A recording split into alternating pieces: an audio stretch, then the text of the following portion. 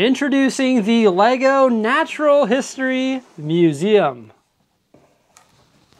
Oh man, it's my first time having a look at the box art of this set. It looks pretty good. Holy cow, pretty exciting times.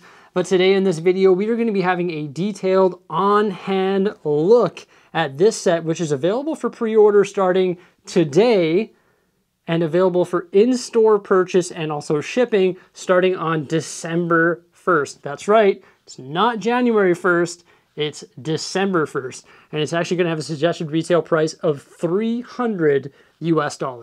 While I was in Billund, Denmark, I had the opportunity of interviewing Chris Mcveigh, who is actually the designer of this set. And he is gonna give us a complete overview of it right now. Here is 10326 Natural History Museum.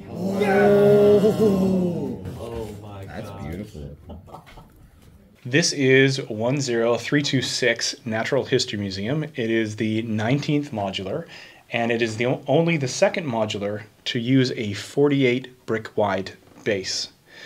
Now, with this modular, looking at it, you can pick out a couple of key details. The first is that there are two large floors and a roof. And another is the large white columns with the pediment at the top that frame the entrance. So a very iconic look for the museum. At the top, we have a roof structure that is a little bit of a European influence to it. And then we also have the two atrium windows at the top, which allow light to permeate the museum right down to the ground floor. Looking across the front of the museum, you see that we have a cherry blossom tree to give a little bit of a different color to the modular street. And we also have two banners that showcase the main exhibits in the museum. So the one over here on my left is Go Back in Time, and this speaks to our paleontology exhibit. That section of the museum is right over here. There are several small models, and the main feature of the paleontology section is the brick-built Brachiosaurus. And it is so tall that its neck and head extend through the first floor up to the second floor. Explore the future. This speaks to a section of the museum over here on the top right that envisions what the minifigs of the modular street see for their future. So there are a number of small exhibits that are space focused, and there is also a larger brick-built solar system. Moving down here, we can take a look at the minifigures included in the set. So we have the curator, which may look a little bit familiar to some of you. We also have two museum employees. We have a janitor who is currently washing the windows, and we have a mother and son who are visiting the museum. We also have a woman sitting outside on a park bench feeding birds. If you look over here, we also have included a dog. And we have a little bit of story around the dog, which you can see as it's displayed right here, as the dog has found a dinosaur bone and is running off with it. The minifigures are posed in this way with some specific elements, and these, as you build through the model, I'm just going to flip the model around. As you build through the model, you will position the dog here along with the bones and the spare pieces. And so once you're finished building the model, you can follow through with that story, take the debris out of the little garbage can, and use those elements to support both the bone and the character running. I noticed two more figures too, the statues. Yes. Those originated in Rivendell? They share the same torso as the ones in Rivendell, and they are just included because they help, I think, emphasize the grandeur of the museum. So they flank the entrance, and no specific meaning to their design other than to kind of, again, really speak to the size and the grandeur of the building. I note the olive color too. And, yes. And there must be a bunch of new olive colored pieces maybe? Yes, there are quite a few olive recolors in here, including very basic bricks like a 2x3 brick. We also have a 2x2 corner plate and a 2x2 corner brick. As well, the new 3x3 corner plate is in olive green. You can also see some of the arches here. And we have two different bricks with front-facing studs. So a 1x1 brick, front-facing stud, and a 1x2 brick with two front-facing studs. There's also, not as easy to see, but down here we have a recolor in dark brown, which is the 3x3 corner plate.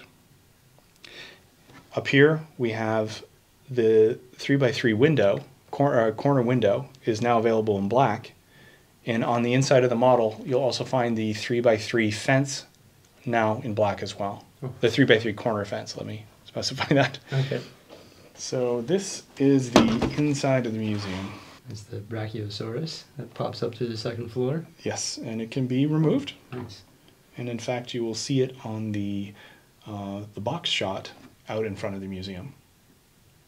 And then a couple other items inside there as well. Yes, so in the paleontology section, we have 4 different exhibits beside the Brachiosaurus. We have, I'll spin it around very quickly, we have some dinosaur eggs. And then over here, we have a saber-toothed tiger skull. We have a fossil.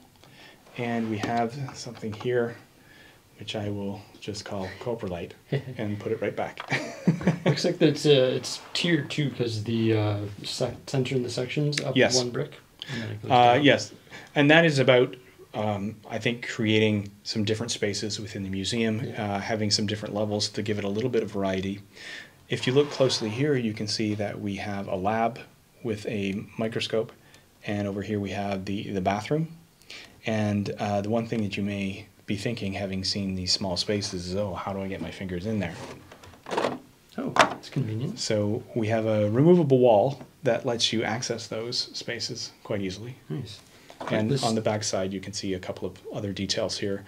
Within the lab, you have a clock and some bones that are under, I guess, investigation. And here you have some extras for the bathroom. I like the way you did the stairs too, with those like triangular pieces. I've never seen that before.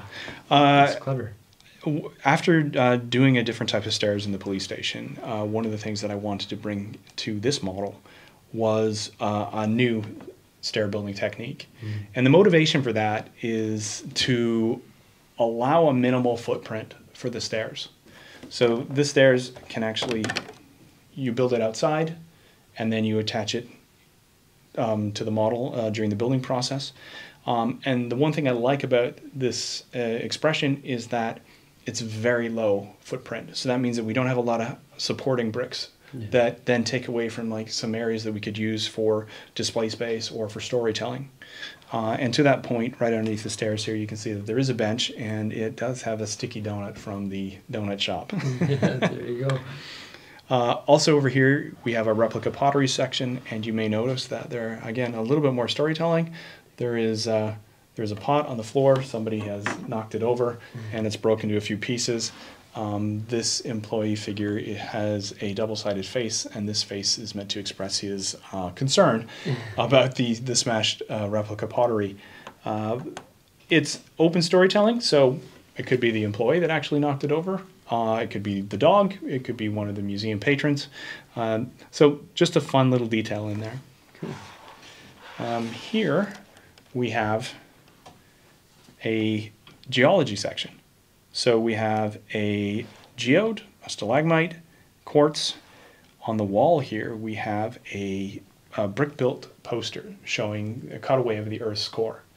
Going from the mantle down to the core. And here's another fun little mini model. We have a small volcano that is spewing lava. The second floor features a space exhibit, and where the minifigs of the modular street are looking to their future and trying to envision what it might look like. So one of the key things you'll see as soon as you look in the model is that there is a brick-built world map here, along with a rocket trajectory. The rocket is right next to it, or there's another model of the rocket right next to it. And I guess if you look at that closely, you may notice it looks like something else. On the other side over here, we have an asteroid, and we have a telescope. And I'll quickly flip this around so you can see the brick-built solar system. That's cool. And finally, with the space exhibit, this is what the minifigs of the modular street are really sort of. I guess they're looking to their future and they're trying to imagine what that might be like and what a moon base or a base on another planet might be like. So, of course, in this section, you'll recognize a couple of little mini models from classic space, including a command center. There's one of the buggies, and what I believe is the smallest Galaxy Explorer I've seen with 2 parts. Yeah, 2-part Galaxy Explorer. And over here, we have a section dedicated to key moments in minifig history. Yep. So we have castle, we have forestmen, and we have pirates. And just to kind of flank the exhibit, we also have a anchor on the wall here speaking to the pirates theme. And so now I can actually put this on here and show you how the Brachiosaurus fits through to the top. Just like that. The roof again, two atriums that allow a lot of light, natural light, to actually go into the model. And this is a curator's study. You may notice there's also a skylight on it, where you can look down and actually see his typewriter.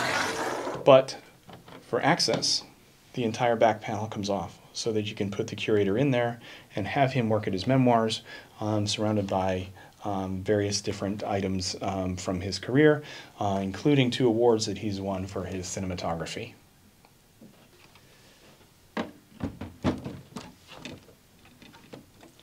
When I was sitting down to design the model, the 2 first things that I tackled were the column technique and the stairs.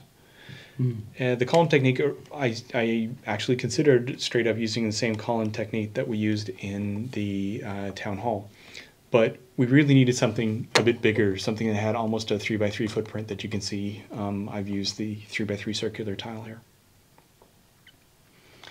So this technique it's actually pretty simple and fairly easy to build.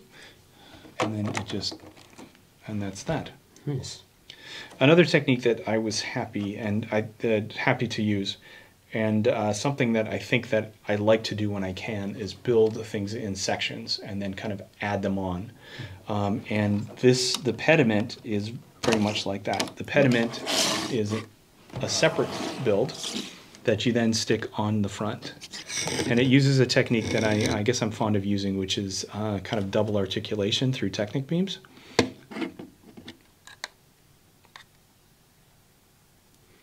Very cool. So yeah, you can just pop it on and then sit them down like that. And this is one of the techniques that I think there's something satisfying just about doing that and then being able to put it onto the rest of the modular. What made you go with the LEGO go with the museum this year? I think the museum is something that's always been just there in the background. It's something that we all wanted to do. It was just a question of timing, and this year was the right time. There was no question about whether or not it would be 48 modules wide. When we were talking about a museum from the get-go, it was going to be 48 modules wide and the same footprint as Assembly Square. So it's actually the biggest modular building ever created, right? Piece count by piece count wise, yes. It is 4,014 parts, which I think is 10 parts more than Assembly Square. So, oh my gosh, pretty exciting times. Hey everybody, I cannot wait to cut the tape, get building, and then place this thing in the LEGO City. Holy cow. Hey, I had the opportunity of asking him, what do you think of a LEGO hospital? And he said, I have no comment. So I'm guessing that means that maybe in the future we'll probably be getting a LEGO hospital, but it seems this year we've got the Natural History Museum. Hey, please remember to like, subscribe, and stay tuned for some more great stuff, and have yourselves a fantastic day. Farewell.